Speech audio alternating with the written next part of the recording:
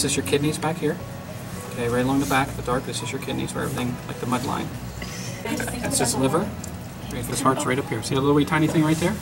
Okay, is that right there? That would all be meat duty.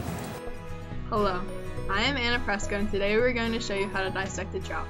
Two students here will help dissect this fish, Renee Pritchard and Jada Pinto. Before dissection, make sure you are familiar with its parts, especially where you will begin cutting to know the area. Feel the scales and examine the gills. They should be a bright red color. The first cut you should make is from the vent, located near the anal fin. Gently cut upwards towards the bottom of the jaw. If you need to, make another cut up on the side of the body to be able to open the fish.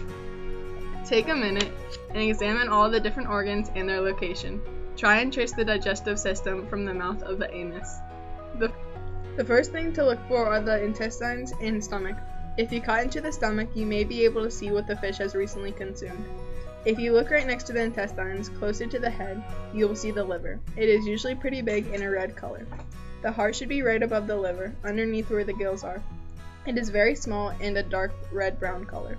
To explore deeper into the fish, cut out all the organs we already looked at.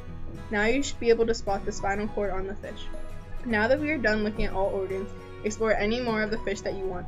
Cut out the eyes, gills, head, tails, or anything you would like to get a closer look at.